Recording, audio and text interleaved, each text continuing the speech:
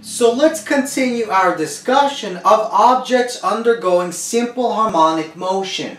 Now let's suppose we have a mass attached to a coil spring that is resting on a frictionless horizontal surface. Now let's suppose we compress our mass, so we compress our spring and then we let go.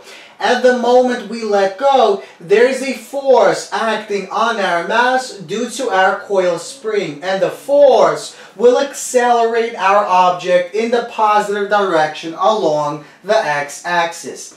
Now eventually the object will reach the equilibrium position at which our displacement is assumed to be zero. So because the displacement is zero, that means that the force acting on the object due to our coil spring at the equilibrium position is also zero.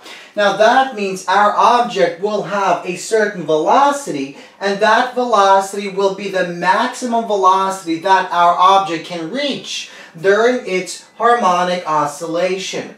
Now eventually the object will reach a stretched position where the spring will be completely stretched. And at that point, the object will momentarily come to rest, and the force will act in the opposite direction of our motion. So it will point in the negative direction along the x-axis, bringing our object back, restoring that object back to its initial position. So the object will continue to oscillate back and forth.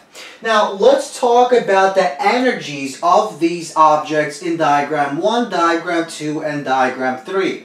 So initially in diagram 1, our object has no velocity. So that means it has no kinetic energy. But the spring is compressed. So that means because the spring is compressed, a displacement that implies that there is energy stored in our spring as elastic potential energy. So in diagram 1, the mass is fully compressed, so all the energy is stored in the spring as elastic potential energy, and it's given by this equation, where x in this case is our amplitude. So this equation gives us how much elastic potential energy is stored in our spring that is compressed a distance x and has a spring stiffness constant k. Now what about position number 2? Well, in position number 2, our spring is not compressed and it's not stretched. The displacement of our spring is zero, so that means there's no elastic potential energy. So all the elastic potential energy from diagram 1, from our object being in this position, has been transformed into kinetic energy. That energy gave our object velocity. So at diagram 2, the displacement is zero, so all the elastic potential energy has been transformed into kinetic energy. And to calculate how much kinetic energy we have at the equilibrium position, we have to use the following formula: 1/2 mass times Vmax squared, where Vmax is our maximum velocity. Now, what about when our object is stretched, when our object reaches this position? Well, once again, all that kinetic energy has been transformed into our elastic potential energy. Whereas in this case, we had elastic converting to kinetic. In this case, we have kinetic converting to elastic potential. So let's suppose our object is stretched a certain distance. That means if we want to calculate how much elastic potential energy is stored in this stretched spring, we simply use this equation. So once again, spring is fully stretched in position 3, and all kinetic energy has been transformed back into elastic potential energy. Now, as long as we assume there is no force of friction acting on our mass and the spring, well then the total energy of our object is conserved. So as long as there is no friction, energy is conserved, and we have the following equation. So the total energy is equal to the sum of the kinetic energy and the elastic potential energy of our object when the object is oscillating back and forth.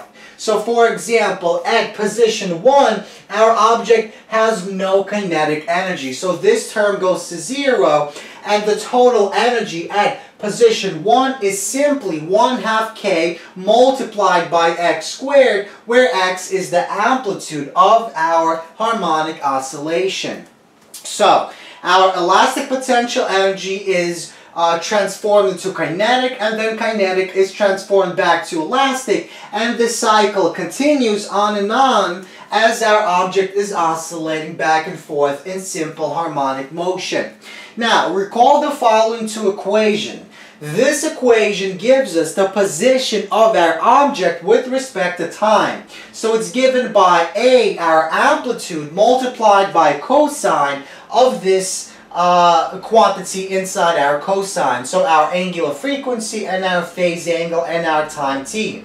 Now also recall that the velocity, which is given by taking the derivative of this position function with respect to time, is given by this equation. Negative A, our amplitude, multiplied by omega, multiplied by sine of this quantity. So we can take this and plug it into the x in this formula, and we can take this velocity and plug it into the velocity in this formula. And let's see what we get. Well, we get the following result. Now recall that our omega squared, the angular frequency squared, is equal to the ratio of the spring stiffness constant to the mass. So we can plug this quantity into the omega squared, and we get the following result. So notice the m's will cancel, and also notice that we have consistent terms appearing on both of these terms. So we have the k, the 1/2, and the a squared appearing on this term as well as on this term. So we can take those out, and we get the following result. 1/2 k times amplitude squared is multiplied by sine squared of this quantity plus cosine squared of the same quantity. Now recall our trig function identity. It states that sine squared of some angle plus cosine squared of that angle is always equal to 1. So this entire inside becomes 1, and we're simply left with 1/2 k times a squared is equal to e. Well, the e simply comes from the fact that this is equal to e, so that means this must also be equal to e. So let's call this equation 1 and equation 2. Notice, because they both equal the same exact quantity e, we could set them equal, and we get the following result. What this basically states is the following.